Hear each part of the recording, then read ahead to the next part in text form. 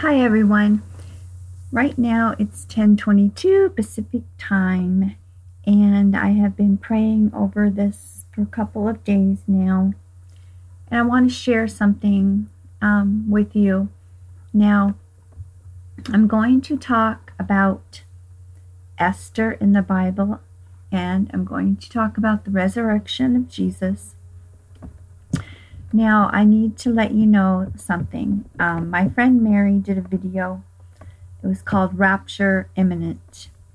And I realized, I kept going over and over it because she spoke in tongues in the video, and I realized that she had said the word Easter 7 times, and she said the word Esther 6 times, I believe. I knew there was something to it, but, I wasn't sure. So what I'm going to do right now is talk to you about Esther, the book of Esther, okay? Now, we all know that Esther, she went before the king, okay, and she was chosen he was by her. But the thing that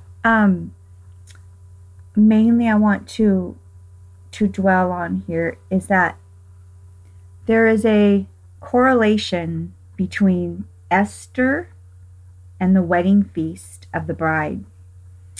So I'm going to read you some stuff that I found on here. And it's called Esther's Preparation in Marriage. Esther 2:15 through 18 are the verses here.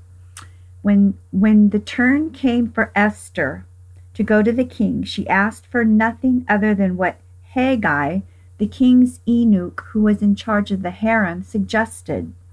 And Esther won the favor of everyone who saw her. She was taken to King Xerxes in the royal residence in the 10th month, the month of Tebeth, in the 7th year of his reign. Okay, now the king was attracted to Esther more than any other woman because she won his favor and approval more than any of the other virgins. So he set a royal crown on her head and made her queen instead of Vashti. And the king gave a great banquet. It was Esther's banquet. For who? For all his nobles and officials. Esther appeared for the first time before the Persian emperor with nothing more than what Haggai suggested for her. This distinguished her from the other women. One important attribute of the faithful church is that she does only what God's revelation tells her to do. In contrast, many others who call themselves Christians follow their own opinions and chase every idea that sounds good or trendy. We must learn as a church to follow the Lord and do His will. So that means submitting, obeying, and nothing else. No rebellion, but obedience. No insubordination, but submission to the word in our life. Okay, so Esther, the wife of the king, is a prophetic symbol of the bride of Christ. The bride of Christ is the faithful church. We know that. I'm sorry. Which is in Ephesians, and of course Revelation 19, Revelation 21, 21, 22. Esther completed a full year of preparations for this event, okay? The faithful church, the bride of Christ, right now we are in a period of preparation. We're getting ready for our wedding, the wedding of the Lamb in eternity. For the wedding of the Lamb has come, and the bride has made herself ready. Fine linen, bright and clean, was given her to wear. Okay, that's Revelation 19:7. Revelation 21. I saw the holy city, the new Jerusalem, coming down out of heaven from God, prepared as a bride, beautifully dressed for her husband. Hang on, I'll be right back. Okay, I really have a problem with doing videos lately because of my voice, so just bear with me, okay? The bride has made herself ready. She comes prepared, beautifully dressed for her husband. The first passage above explains that this preparation or fine linen of the bride of Christ is actually the personal righteousness of the believers. Spiritual consistency, faithfulness, complete honesty, these are all attributes of the sanctification that make us ready for the rapture. Being rapture ready means living a life of holiness and fruitful productivity for the Lord. God's goal or purpose for us is spiritual maturity, that we attain to the whole measure of the fullness of Christ, which is Ephesians 4:11. Okay, so her first preparation consisted of 6 months with the oil of myrrh.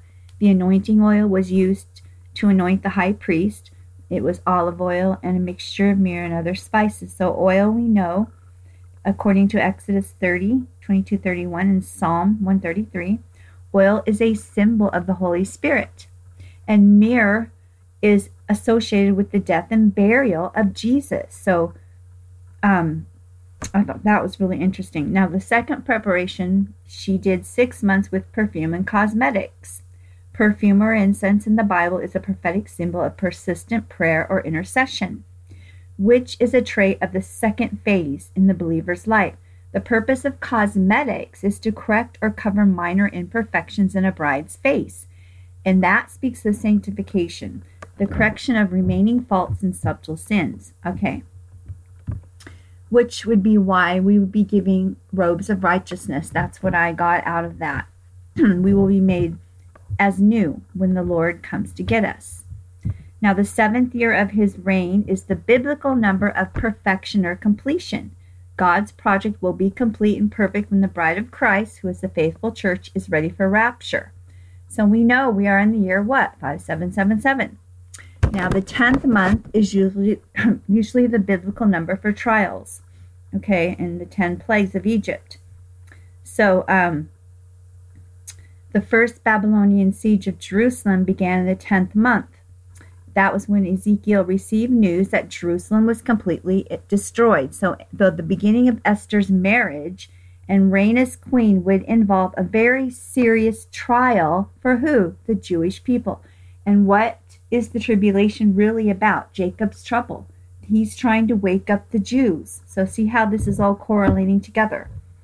Now, Esther's banquet, the wedding banquet of the Lamb, commencing at the rapture, begins at the same time as the Great Tribulation. Trials, number 10, Tebeth, became the Hebrew word for the 10th month, only during the Persian period, and it appears to be a word borrowed from other languages, meaning rain. So this speaks of the blessings of the outpouring of the Spirit on the church. Now, Esther 2:18. And the king gave a great banquet, Esther's banquet, for all his nobles and officials. He proclaimed a holiday throughout the provinces and distributed gifts with royal liberality. You guys, this has everything to do with the rapture. So now I'm going to move on to the resurrection, okay? Because, as much as, I get these comments about Easter or Christmas or whatever, Easter is the day that we chose to honor the risen Lord. Whether you think it's pagan or not, if you don't think it's pagan, then you're honoring the Lord. You can choose any day to honor the Lord, but I'm not going to get into that. So I'm going to explain why is the resurrection of Jesus Christ so important, okay? The resurrection of Jesus has so many important reasons. First, the resurrection witnesses to the immense power of God. To believe in the resurrection is to believe in God. If God exists, and if he created the universe and has power over it, then he has power to do what? To raise the dead. Now we all know the rapture. The dead in Christ shall rise first, and we who are alive will follow. So are you getting this yet? Okay, if he does not have such power, he is not worthy of our faith and worship. Only he created life can resurrect it. Only he who created life can resurrect it after death. So only he can reverse the hideousness that is death itself. He is the one that removes the sting and gains the victory over the grave. 1 Corinthians 15:54. In resurrecting Jesus from the grave, he reminds us of his absolute sovereignty over life and death. It is very important because it validates who Jesus claimed to be. He is the Son of God and Messiah. His resurrection was a sign from heaven, okay? That is what authenticated his ministry in Matthew 16, the proof that he had authority over even the temples in Jerusalem. He attested to by hundreds of eyewitnesses. They provided irrefutable proof that he is the Savior of the world. 1 Corinthians 15 again. Another reason that it's so important that is he proves that his sinless character and divine nature. The scripture said God's Holy One would never see corruption. Psalm 16. And Jesus never saw corruption, even after he died. It was on the basis of the resurrection of Christ that Paul preached. Through Jesus, the forgiveness of sins is proclaimed to you. Through him, everyone who believes is set free from every single sin. Acts 13:38. So it's a supreme validation of his deity. Okay? Christ's resurrection, it also authenticated his own claims that he'd be raised on the third day, which was the prophecy. He told them, on the third day I will rise. Mark 8:31, 9, and 10. If Jesus Christ is not resurrected, then we have no hope. Now, do we? Seriously, we wouldn't. We would have no Savior, no salvation, no eternal life. It would be useless. Okay? It would be useless. So Jesus says, John 11:25, I am the resurrection and the life. Okay? There is no resurrection apart from Christ. No eternal life. Jesus does give more than give life. He is life. And that's why death has no power over him. Whew, that's so exciting, you guys. No power. He has no power. Death has no power. And we're going to triumph. As the bride, we are going to triumph soon, okay? Now remember, Jesus is the first fruits of those who have fallen asleep. 1 Corinthians. In other words, Jesus led the way in life after death. As Christians, we know that God became man, died for our sins, and resurrected on the third day. The grave couldn't hold him, and he sits today at the right hand of the Father in heaven. Hebrews 10:12. Now, the Word of God guarantees the believer's resurrection, okay? Paul writes in 1 Corinthians, where, O death, is your victory? Where, O death, is your sting? So that gives us complete assurance that death has no power over us.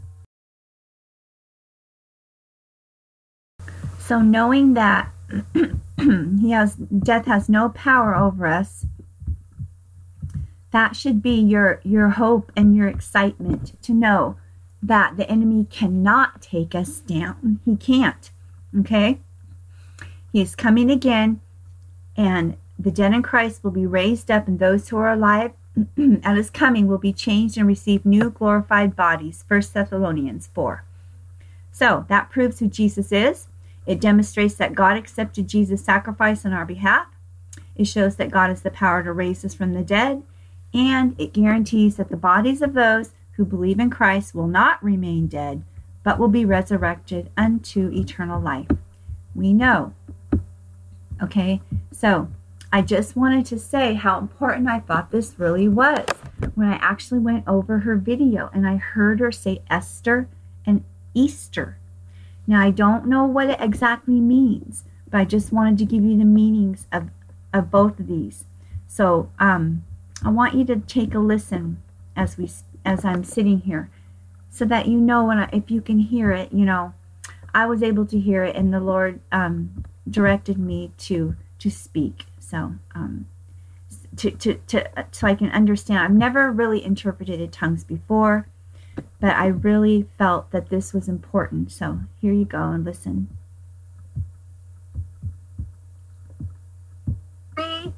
Your wedding feast, bam, right? He did wedding. He performed he made the